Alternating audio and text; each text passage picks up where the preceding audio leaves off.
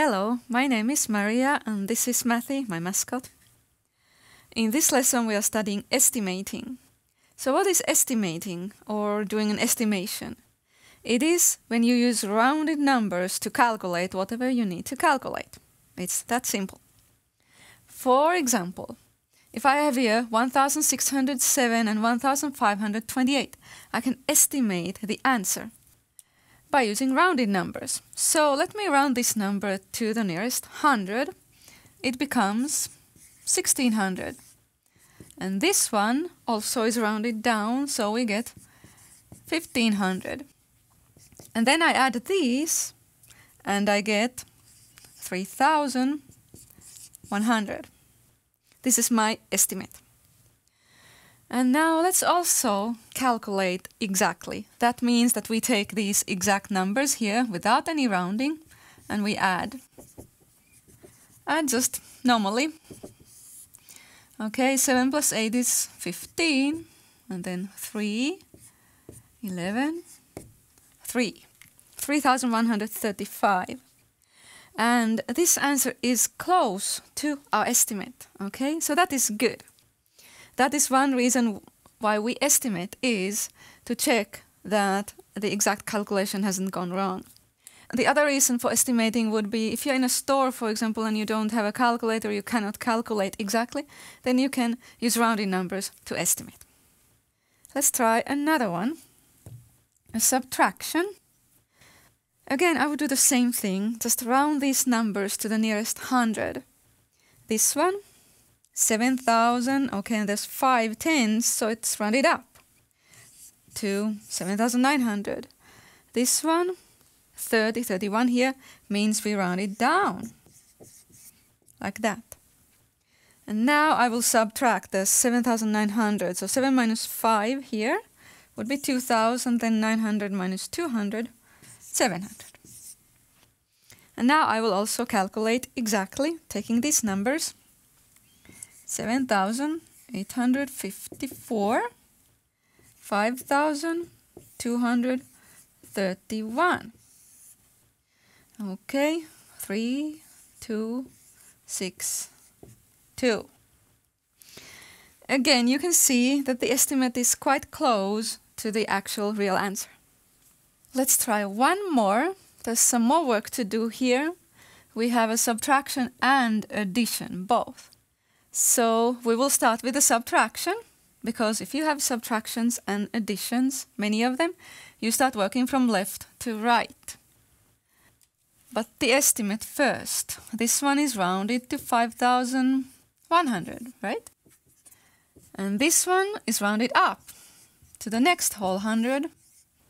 And this last one is also rounded up. Okay. Here, when I calculate mentally, I can think, for example, I can think of 51 minus 25. Okay? That's 26, or 2,600. And then add to that 1,100, so we get 3,700.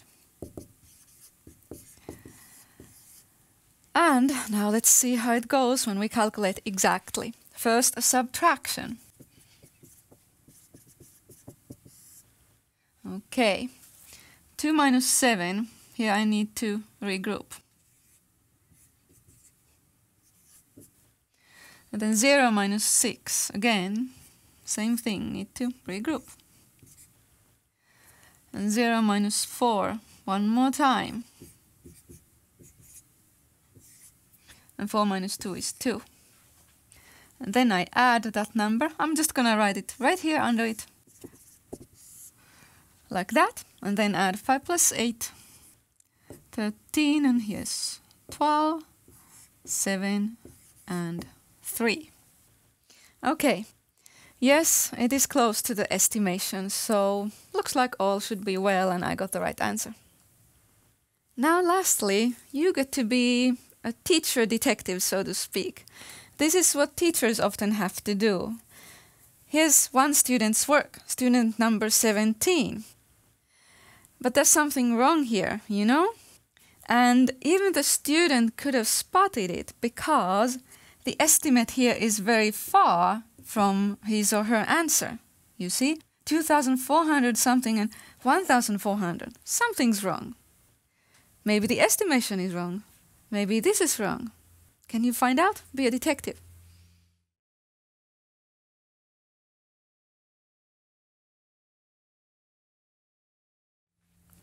Let's start checking it here with the estimation. 4,005. Okay, the rounding is correct, rounding to the nearest 100. This one is also rounded correctly. And then subtracting. Yep. So I would say this is correct here, this far.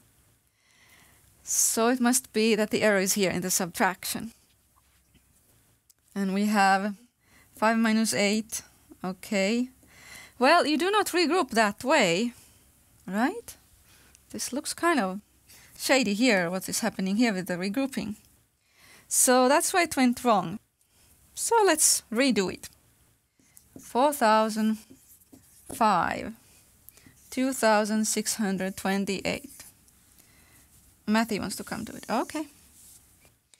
Yeah, the regrouping can be tricky when you have lots of zeros, so it's no wonder sometimes students get it wrong. Okay, 5 minus 8. You cannot do that, so you have to go regroup. Yep, that's how we need to start. 3 thousands and then 10 here. Yep. Okay, now Matty got it right, I think. Whenever you are regrouping and you have all these zeros here, you have to regroup with zeros, you will get these strings of 9s and 10s like that. So 15 minus 8 and 3 and 1. Okay, now all looks well. You can see 1,377 is close to the student's estimation.